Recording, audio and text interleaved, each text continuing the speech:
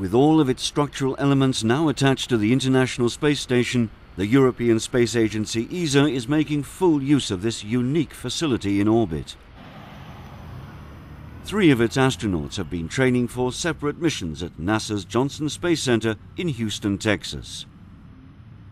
Paolo Nespoli and Roberto Vittori are both Italian members of ESA's European Astronaut Corps, whilst André Kuipers is from the Netherlands. Although each has already visited the ISS, extensive training programs are needed to prepare them for their forthcoming missions. People ask me, why do you have to train? You've already been there.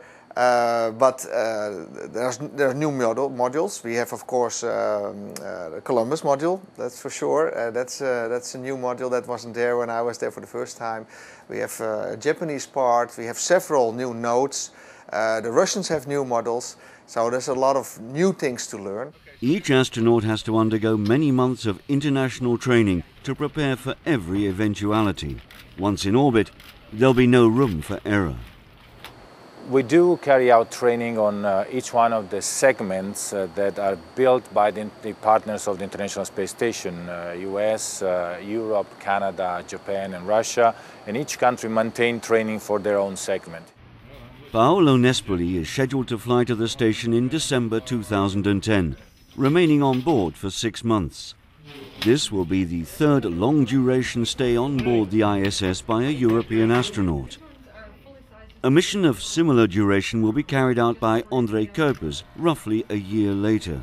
Both astronauts will travel to the station in Russian Soyuz modules. Roberto Vittori will be the last non-US astronaut to be carried to the ISS by a NASA Space Shuttle. His mission will last 10 days. Training for a space flight is what ensures mission success. The training to fly on the shuttle includes theoretical part, simulators for the space shuttle, physical training, but also flying aircraft. And that is partially for getting used to the G-force, partially to get used to the operational environment that is unique in flying. Each astronaut must be experienced with the huge array of controls and experiments that they'll be encountering on board the ISS. Simulators at the Johnson Space Center are able to virtually replicate conditions in orbit. The virtual reality lab is a special lab that is able essentially to place us in space and kind of simulate what would happen in certain special situations. For example, if you're doing a spacewalk and suddenly you would be thrown off to the station and you are tumbling in space. To simulate the weightlessness of being in orbit, neutral buoyancy training is carried out in huge diving pools.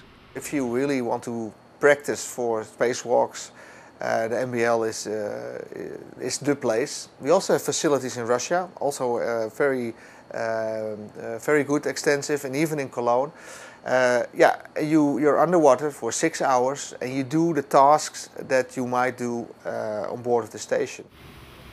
It's hoped that operations on board the International Space Station will continue as far into the future as 2020.